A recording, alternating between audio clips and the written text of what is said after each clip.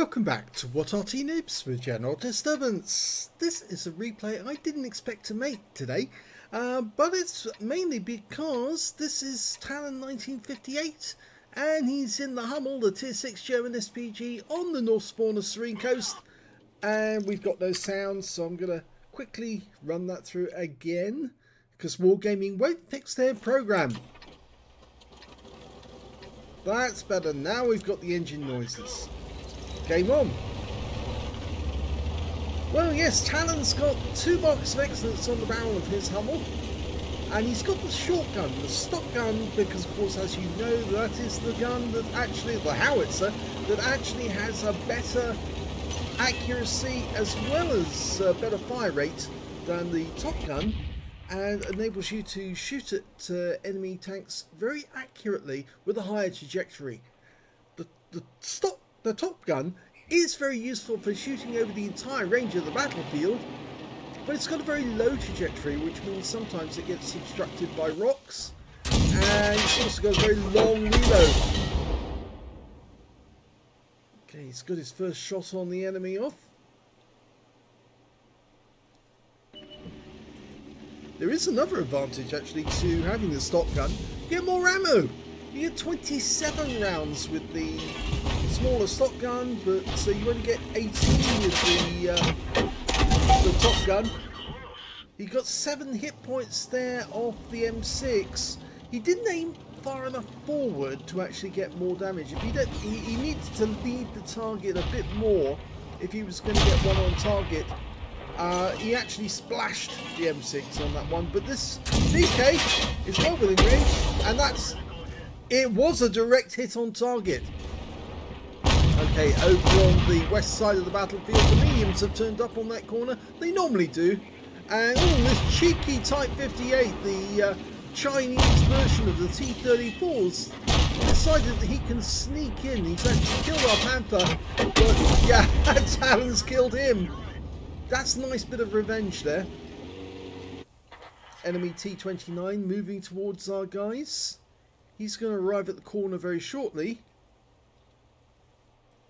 Oh, Talon's found another target.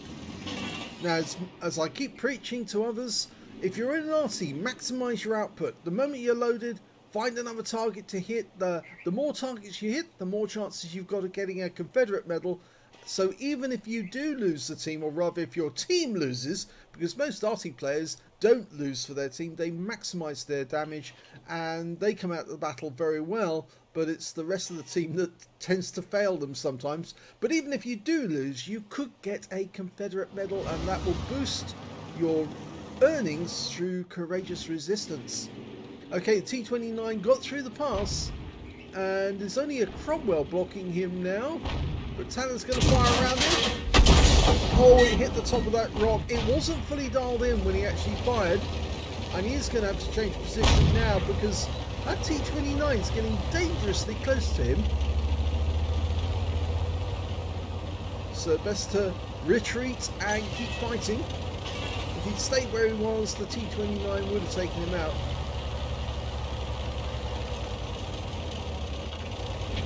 He's gone in amongst the trees. I don't think it really matters too much if you knock trees down if you're in an urgency, plus of course if they can be used as cover, so long as it's not too obvious to the enemy that a tree's been knocked down because something is hiding behind it. Okay, he's trying to get a shot for the T-29. Rounds out, that's his best guess, and I'd say that was pretty close, and yes it was, because there's stun on the T-29, so it did work. Can't hit the T-37, but he can certainly hit that ARL-44, and he's about to get a nasty reminder that he's way too close and he's not taking precautions. Rounds out, direct hit, 120. Yes, if you're an Arty, or if you're a tank driver rather, you need to keep moving, because if there's Arty in the game, there's a pretty good chance that they're going to be zeroing in on the tank that's not moving. That's the one to go for. The one that sits there like and lets you dial in on them to get a direct hit. Of course, Arty players are selective though. They will actually go for the tank that represents either the best chance of getting hit points or the one that's threatening his teammates more than others. So if one particular tank has got a an auto loader and is blasting away at our teammates. One quick shot might be all that's needed to actually put that guy off. And oh, that was good! Right next door to the IS-2, took him out. Now these guys are getting close to Talon, but he's got the trees for cover at the moment. That's out of range, that enemy Arty. That was, just looking at the list, actually, he just got killed, that Arty. We're going for the ARL-44. He's backing up. Talon dials in and direct hit. So again, he's maximising his output. Keep finding new targets to fire at. That SU-152 is getting rather close, but the church is in the way at the moment, so we can't get a shot on him. But he can get a shot on this T-29. He's styling in. He's loaded. Work out where he's going. That's it. Rounds out. Direct hit! And it looked like it hit the engine deck, but it did track him, and he burned his repair kit straight away to get moving again. So we know that the next time we hit him, he's not going to be moving for a while, because he's going to be stuck there. Okay, stop for a second to take a shot.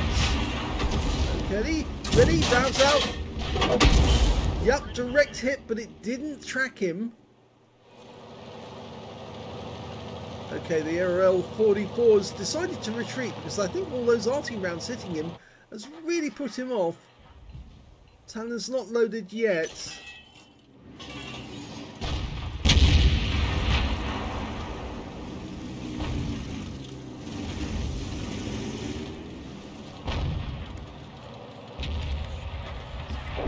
So Talon's reload time, 20.50. Oh!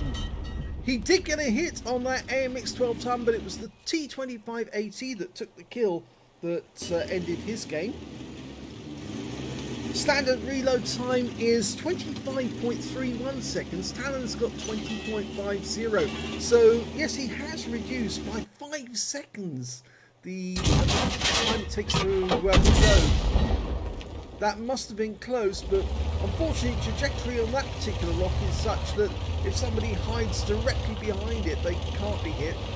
So he's changing position again to try and get a better angle on the enemy. That T29 is getting closer and closer to death. He's running out of hit points. Talon's lining up a shot ahead of the target. Looks good. He left it a bit late. Only 63 hit points to splash. It's difficult to actually say this is how you lead a target. You have to learn by experience exactly how far ahead of a target you have to fire. Most people get it fairly quickly in the game. I remember firing from one side of a battlefield right to the other side of the battlefield, hitting an enemy light tank that was going at full speed and watching that thing skid to a halt as it blew up. It takes a lot of lead on the target when that happens. Oh, we got a direct hit! There was an enemy tank behind the rock, a Wizzy 131 GFT or another tank destroyer. I think that was the Mill, and he hit one of them. Direct hit. The guy was hiding behind the rock. Okay. Well, there's the Wizzy 131, so he must have hit the Mill. The Thunderbolt is an AFK. Rounds out. He did make a mistake there. Actually, he did get the kill, but he actually looked away after he fired, and we didn't get to see the kill on the Thunderbolt. And I always say to people, don't do that, because you might need to know what actually happened if you hit the target or not. The Wizzy 131's running away. He fired a bit of a snapshot there, and it hit the rock face. There's the Mill he hit. Oh, you can see he's lost 24% of his health in that shot from Talon. Okay, go for it. Take him out. The T2580 is going in for the kill shot, and he shoots him in the ass. Okay, Wizzy 131 GFT, last enemy.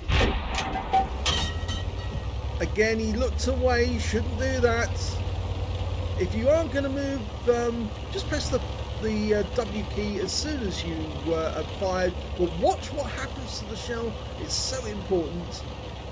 I know people say, oh, I only move because I need to avoid counter battery, but you can still look at the target, and they have killed the Wizzy, and that's a victory.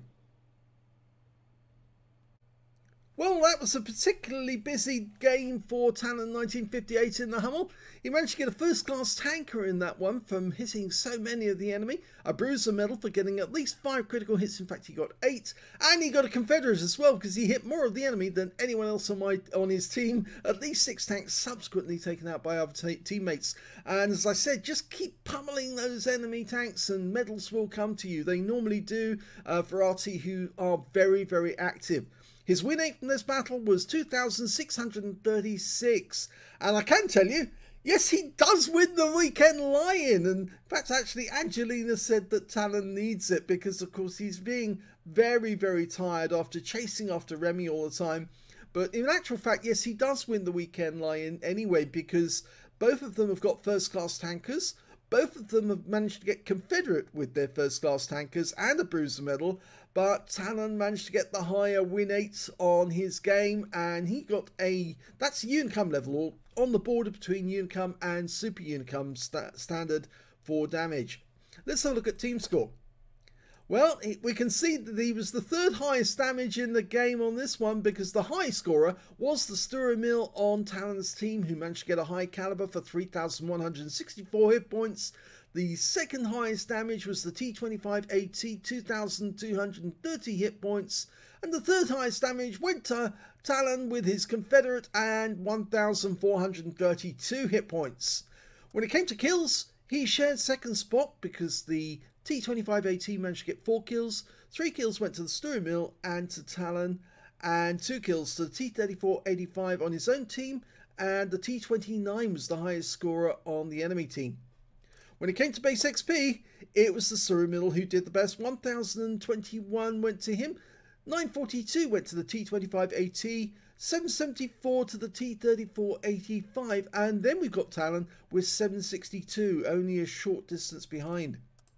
He fired 19 rounds in that game, got 8 direct hits but no penetrations, 17 splash as well, 1,432 hit points, all of it at more than 300 meters. He damaged 10 of the enemy, killed 3, so there's a 7 difference, that's where he earned the Confederate. 216 hit points of stun assist off 14 stuns.